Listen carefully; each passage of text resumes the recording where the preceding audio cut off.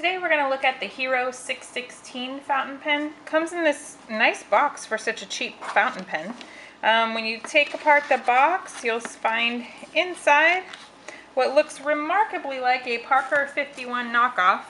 It even has the nice Art Deco arrow clip there, little pyramid design on the top. Just very extremely similar to a Parker 51. Since they don't produce them anymore, I guess that means I can feel less guilty about buying a knockoff pen. But when you take apart, or take off the cap I should say, it also has the hooded nib just like a Parker 51 did when they were still in production. This is quite a bit cheaper at under $10. It's part of my Battle of the Budget Pens article on my website at bestfountainpen.com.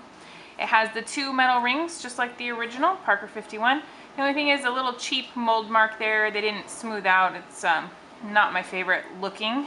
It does post quite well because it eats up so much real estate. If you look at this, it posts all the way down to there on the pen. So that is not coming off. Super comfortable when you're using it, so no issues there.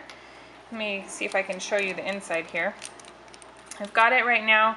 It comes with a button converter, which means that this, I guess I can take it off and show you. So this is just a flimsy kind of plasticky rubber sack that is permanently attached to the pen.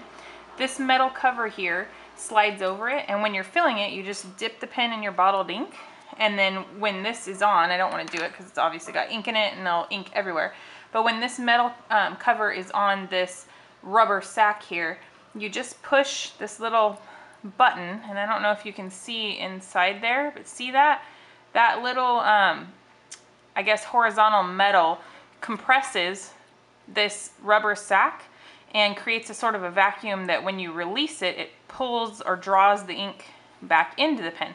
So kind of a very simple design, and I can tell you I've never had good luck with button fills. I just haven't. They don't work for me. They're sloppy. They rarely fill up, but I've been using this pen for a couple days now, and I did get it to fill up almost all the way to the top. I was super surprised, especially with the price point of this pen.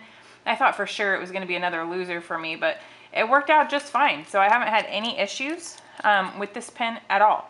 So I filled it with Kaweco green ink. I had a bottle of that was unopened, and since the body of the pen is green, I thought it'd be fun to make them match up. The only distinguishing mark on this pen is Hero is a Chinese company, and there's some Chinese symbols here, which I'm going to assume are the brand name Hero, and then next to it it says Hero 616.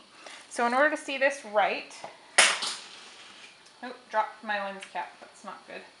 Let me grab some Clairefontaine graph paper that I had and show you.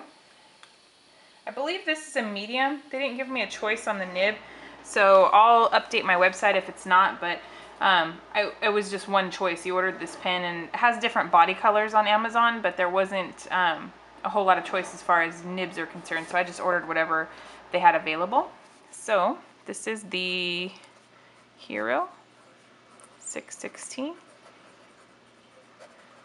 and you'll see if you look this pen up that it's also marketed as an extra light fountain pen. That is true. It's super light because it's plastic. It almost feels too light, but I like it. It doesn't give me any sort of hand fatigue or anything like that. What I love about this pen is it's very smooth and very reliable. I almost didn't want to like it because it's a knockoff. I wanted it to skip and scratch because I just feel bad when people are knocking off designs and don't give the original designers credit, but it's a very smooth pen. I like to call it the poor man's Parker 51. So if you'd like to see more about this pen on my website, just check it out at bestfountainpen.com. Thanks for your time.